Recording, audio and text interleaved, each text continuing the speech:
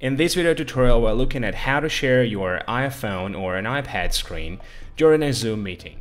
I'm going to be demonstrating the steps using my iPhone, but the steps are almost the same if you are planning on sharing your iPad screen. There are a couple of steps you need to take before the meeting even starts, so let's have a look at the steps first. From your device, go to Settings. From here, click on Control Center. Click on Customize Controls. Scroll down until you see Screen Recording and click on plus sign to add screen recording to your control center.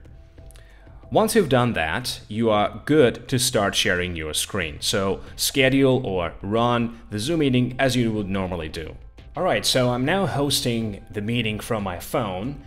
That's the video capture from my phone, and I also have a participant who is going to be viewing me sharing my screen from the iPhone. To start sharing your iPhone or an iPad screen, click on Share Content, then Screen, select Zoom if you have more than one option, make sure the microphone is on, and click on Start Broadcasting. The screen of our phone is now being broadcasted. That's the phone of my screen, and right here, this is what a participant will see on their screen. If you would like to share a video clip from your phone, you need to take one extra step by tapping on a white space and making sure that the share device is on. Once you've done that, you can open a YouTube video clip that you would like to play. And as you can see, that's my screen right here, and that's what participants see on their screens in Zoom. If I play back the video clip,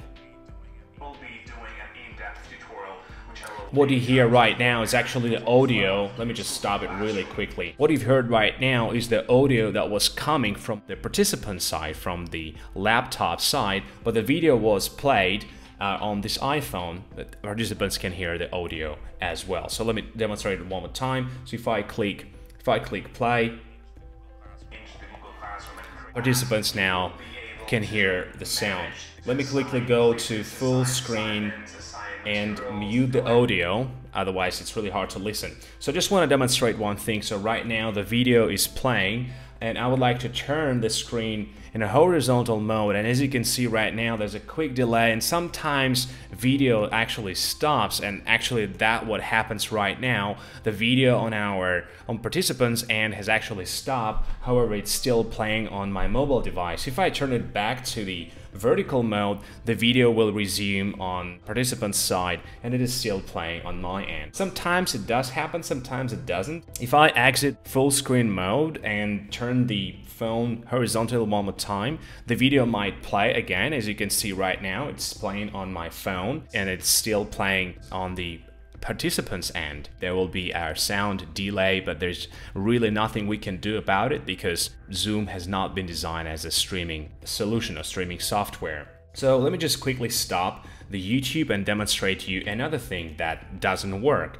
If I try and play back some music, let's try and play back some Baby Shark. As you can see now, the audio is playing on my phone, and on the participant side it's showing as playing track, but there's no sound coming through. This is another thing that you should be careful about. If you would like to play audio while sharing a screen from your mobile device, make sure that you check out and you do some dry runs before your actual meeting, because some things simply do not work. To go back to the Zoom settings, you can always double tap and go to Zoom. If you would like to stop sharing, click on Stop Sharing here, or you can simply tap on this red line at the top right here and click Stop Sharing. The steps of sharing your screen from the iPad are absolutely the same. You also need to go to the settings, also need to add the screen recorder to your control center. The only difference really is that the share content button is located up top, not at the bottom, but that's the only difference. So the steps should work for the iPad as well. Today you've learned how to share an iPhone or an iPad screen during a Zoom meeting. If you have any questions, leave them in the comments. I normally answer every single question or comment. Thanks for taking your time to check out this tutorial. I hope it was helpful, and I'll see you next time.